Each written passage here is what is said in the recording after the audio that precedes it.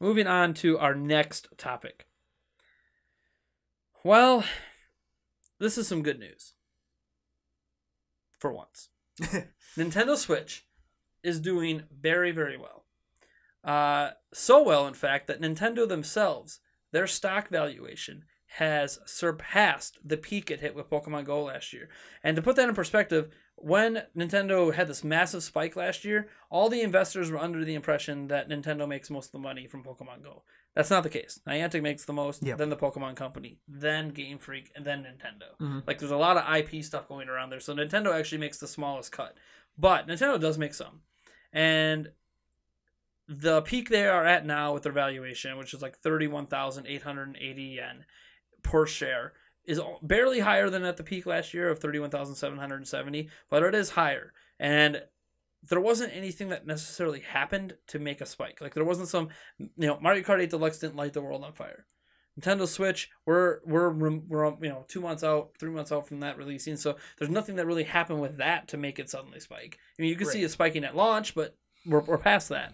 So the theory is that if you look at the scale, and I'll put some images up in the video version, it's consistently on the rise for like the past few months. Mm-hmm. And what that means is investors have confidence in Nintendo. Mm-hmm. No, because the Switch is continuing to sell out. The games that they release on the platform are continuing to sell well. They are mobile games, Fire Emblem Heroes, Super Mario Run. Even though Super Mario Run is not performing as well as investors want it to, it's still making money. Mm-hmm. So Super Mario Run, Fire Emblem Heroes, Pokemon Go, they have Animal Crossing coming out. They have other mobile games on the way. Then they're dedicated to releasing 3 per year. They're all making money. So Nintendo is making extra revenue. They are committed to mobile, and now they have a platform that everyone's excited about, and MLB teams are playing in the clubhouse. And, I think investors are seeing that Nintendo is a very, very healthy place to be right now. In fact, so healthy that at the time of that report, they were the 19th most valuable company in Japan. Now, I don't know what companies are ahead of them. I didn't look at the list to know how impressive that is. But to be the top 20. The top 20 in a country full of tech companies is awesome. Oh, yeah, for sure. On top of that, it's not that Nintendo's just doing well for itself. Yep. Apparently, Best Buy and Target are doing awesome because of Nintendo. They specifically came out and noted that Nintendo is a reason for a turnaround with their company.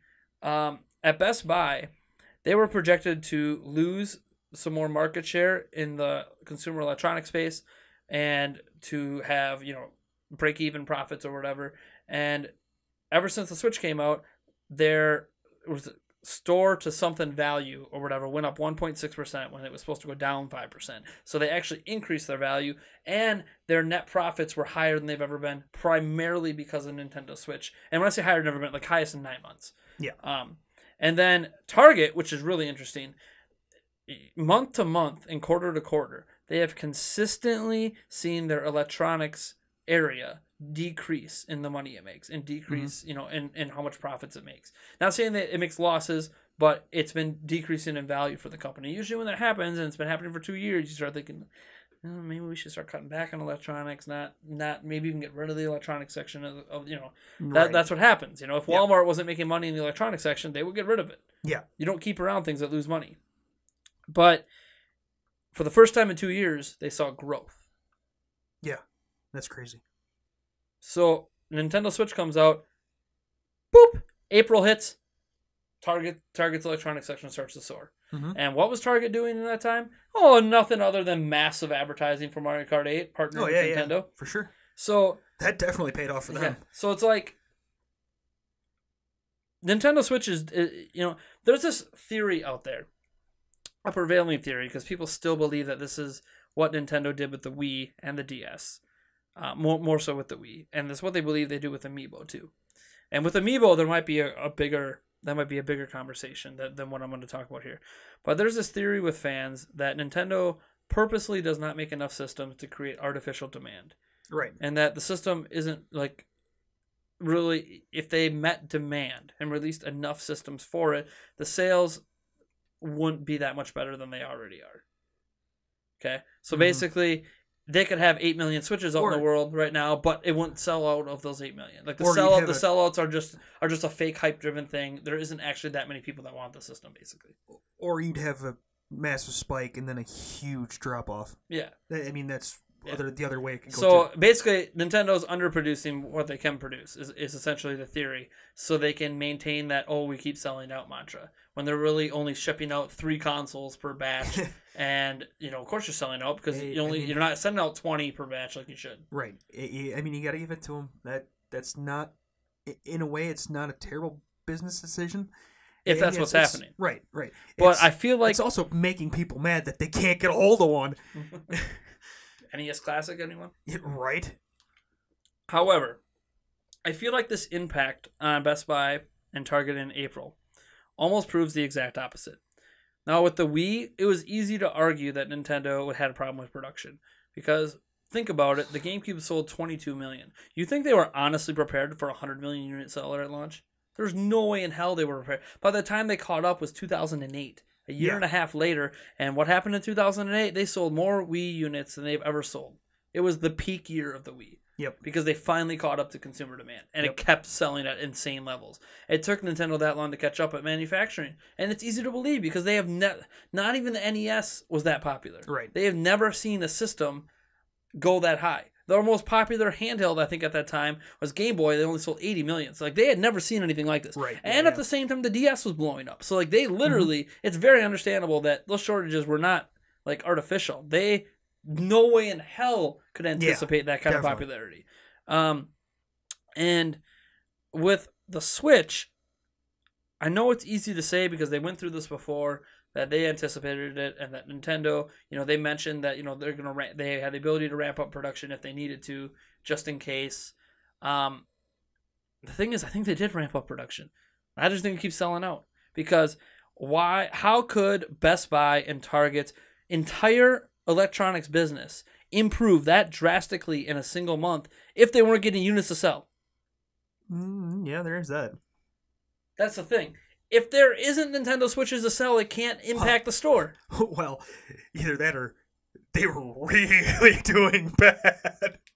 Well, if Best Buy was doing that bad, they wouldn't even get around. Yeah, no, that's for sure. But that turn around a 2-year trend. Right. Like, no, my God, if they only got 10 Switch units at every store, that's not turning around a 2-year trend. No, definitely. Yeah. No, it's not like that $3,000 from the Switch first store. Yeah, that's the other option, is that they were really doing bad. So this to me tells at least me that no, Nintendo's sending out a ton of units. They're just selling out. And I have one caveat to prove this. I was just curious. So I think it was 2 Fridays ago, Best Buy, our local Best Buy, sent out an email saying, "Hey, we're going to have new Nintendo Switch units in on Friday." When I went out there at opening just to see, there were some people waiting in line for it. I'm like, I'm not here to buy it. I'm just curious. I just want to know how many units they got. Because I tried asking them on the phone, and they said, "We can't tell you." I'm like, okay. I don't know why you can't tell me. Right, I just want to know, if I was a potential customer, I want to know, is it worth me standing in line for when you only have 3 systems, or do you have 50 and, there's only 10 people standing in line. Yeah, then yes. Well, when I went in, they had a pallet at the front of the store because I think they just expected to run out of it right away. And there was 35.